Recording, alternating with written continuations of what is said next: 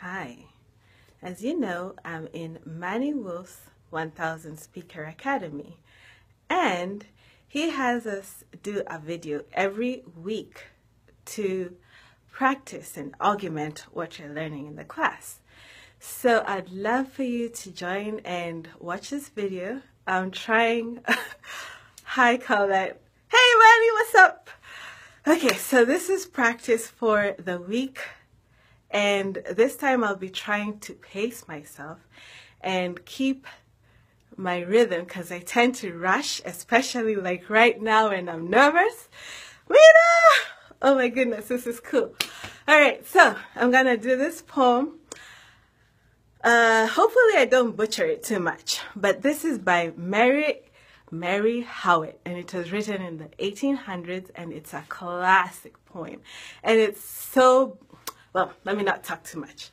But again, we're looking for pacing, for tonality, and for just taking your time. So here goes. Okay.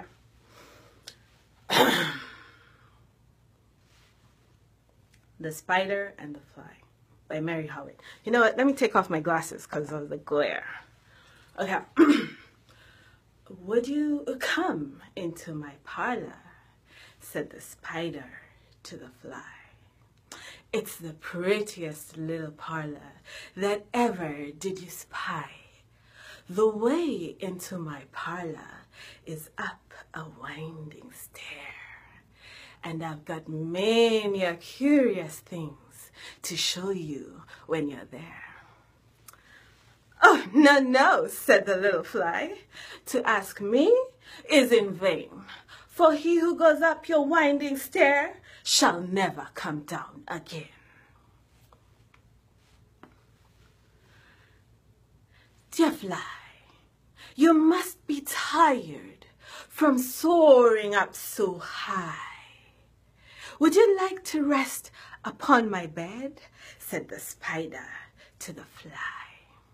There are pretty curtains drawn around. The sheets, they're fine and thin. If you'd like to sleep a while, I'll gladly tuck you in. Oh, no, no, kind sir, that cannot be. I've often heard it said, they never, ever wake up again who sleep upon your bed. Dear friend, said the cunning spider, what can I do to prove this warm affection I've always felt for you? I have within my pantry good store of all that's nice. I'm sure you're very welcome. Would you please to take a slice? Oh, no, no, said the little fly. To ask me is in vain. I've heard what's in your pantry. I do not wish to see.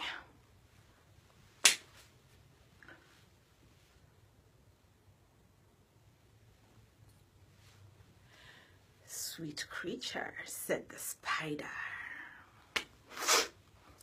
You're wily and you're wise. How handsome are your gauzy wings. How brilliant are your eyes.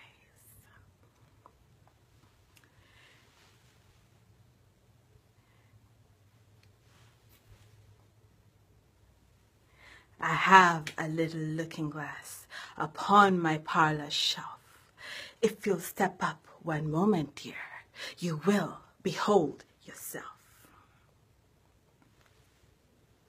Why, thank you, kind sir, for what you're pleased to say. And wishing you good morrow now. I'll call another day.